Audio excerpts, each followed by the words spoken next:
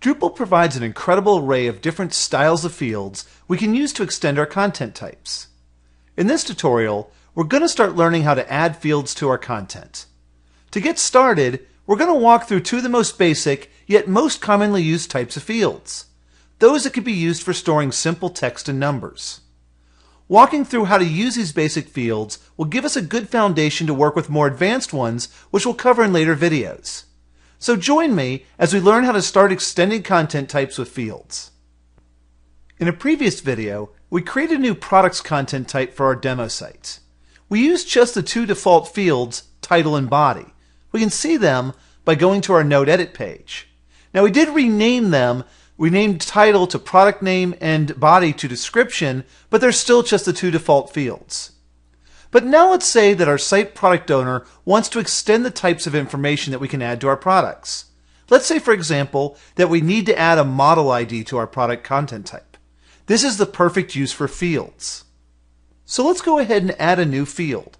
To do that, we're going to go to Structure, but I'm going to do something a little different. I'm actually going to open this up in another tab. And I like to do this so that while I'm working with my content type, I have it open in this tab, but then I can see what changes it's making to my Node Edit form over on this tab. It's just a little trick that I like to do while I'm building content types. So as I flip back over here and we're on Structure, I want to click into Content Types. I go to the content type that I want to add my field, which is the product one, and then I go to Manage Fields. And we see that down here is where I can add a new field. In a previous video, Introduction to Fields, we talked about that the Fields module does three different things. It gives us a place to store data. That's what this drop-down is about. How do we want to store the data? It also gives us a user interface widget on how we want to input the data. That's what this element is here. And then the third part is it gives us a way of outputting the data. That's actually over in this tab in a slightly different area. We'll look at that at the end of this video. But for now, let's go ahead and add our model ID field. So the first thing I'm going to do is put in our name. And then over here we see another field. I'm going to go ahead and type something in right now. And you see we've got some more strict rules about how we use this. I'm just going to go ahead and put in model. And you see I put in the same thing. But the key to it is that I've used a smaller set of characters. Ones that can be saved into our database properly, can be saved out to files. And so it's something that's usable for Drupal to refer to this field internally. You don't have to worry about the technical parts of it too much. Just know to follow the descriptions and special characters that it says right here. So now I'm going to go ahead and I'm going to select a field type. For our first one, we're just going to want to store some text. We see that we get all these different options. I'm just going to go down and select text for now. And now we're going to get a different set of selections over here based on what we select as far as what we want to store. For text, we only have one option, a text field. So we're going to go ahead and click Save. So now we come to a screen where Fields wants to know a little bit more about how we want to store this data. For a text field, it only wants one piece of information. What's the maximum number of characters that we might want to store? For our model IDs, they're never going to be more than 20 characters long, so we'll go ahead and put 20 and save the field. On this next screen, Fields is going to give us the ability to customize our user interface widget. First thing it wants to know is what do we want for our label. This is just copied from what we put in before, so it's fine, we'll leave it alone. Then we can say, do we want this field to be required or not? For our use case, it's a model ID, it's pretty important, so we want it to be required. The next is the size of our text field. Before in the previous screen, we said we only wanted to store 20 characters, so it doesn't make sense to have the size of the field any bigger than 20, so we'll go ahead and enter that in. The next part is do we want to allow only plain text, or do we want to do any filtering? Plain text is fine.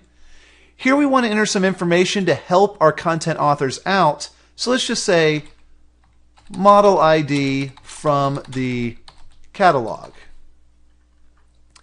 So we scroll down, we also can do a default value. We're not going to have one of those for our model ID, so we leave that alone.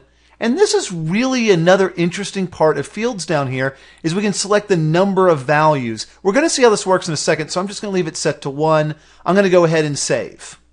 We're now done creating our new field, but one last thing I want to do is I want to go ahead and drag it up and reorder it and put it above our description. I'm now going to click Save. And now if I run back over to my Node Edit form, I do a refresh, and here's my model ID. So I can go ahead and put in blue widget 01, scroll down, click Save, And here we see our new field has been added right here. Now let's take a quick look at how the multiple values option works. To see it, I'm going to go ahead and reopen our Node Edit form, and I'm going to flip back over to where I'm editing my content type. I want to change the model field, so over here I'm going to go to Edit.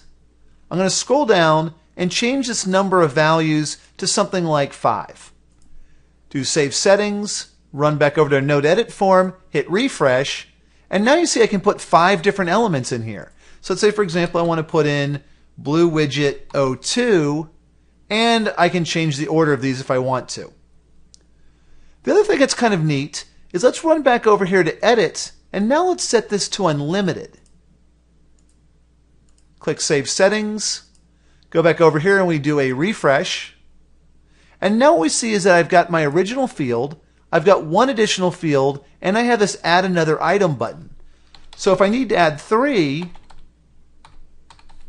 I can put a second one here and then just say I want to add another item, and that way I can put in as many as I want or as few as I want. And it's a nice little option that allows us to make this kind of adjustment. I'm going to go back and just change it back to our original one value setting. Save settings, refresh, and we're back to the way it was. Now let's say that the product owner comes back and they want us to add a price to our product type.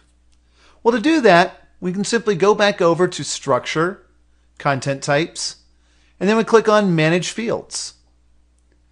Now we're going to run through the same thing we did before, except this time we're calling it Price, put in a machine name of Price. And here in our drop down, if we wanted to, we could select a text term that's down at the bottom, but because this is a number, we might want to do some math on it. I'm going to go ahead and select a decimal type. Here, once again, the only type of interface widget we're given is a text field, so we're going to go ahead and leave that one and click Save. Now you'll see we have a little bit of different information here on how we want to save this number. So basically, what type of precision, scale, this information's fine, so I'm just going to go ahead and leave it and save our field settings. Now we go through our UI widget settings. Much of this form is going to look similar to the way it did for our text field, but there are some things that are going to be different because we are doing it with a number field now. So the label's fine. I'm going to go ahead and require this. Under help text, we just want to give our node authors some information to help get the right information in. So I'm just going to put retail price. As we scroll down, we see that we now have some additional things, such as we can put in a maximum amount, a prefix, and a suffix. I'm going to go ahead and put in a $sign since we're dealing with money. And for suffix, I'm going to go ahead and put in USD because we're dealing with US dollars. Again, I could put in default. I'm not going to do that. I'm going to go ahead and leave one value. And once again, we get this precision information. I'm going to leave that alone and click Save Settings. Once again, I'm going to reorganize and drag this up here above our description and click Save. Run back over to our Node Edit form, click Refresh, and here we see our price with our prefix and our suffix. So I'm going to go ahead and put in a price of $26. Scroll down, click Save, and of course, here's our pricing information on our node. Now that we've added a couple fields, let's take a look at the third part of what the Fields module gives us, the ability to manage displays. I'm going to go ahead and leave the node view open in this tab and run back over to our other tab and work on Manage Display.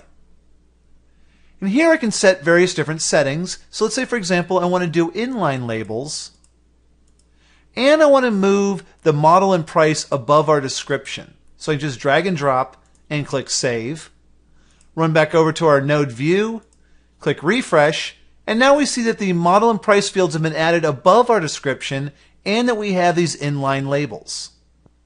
In this tutorial, we worked through how to add two of the most basic fields to our content type, a text and numeric field.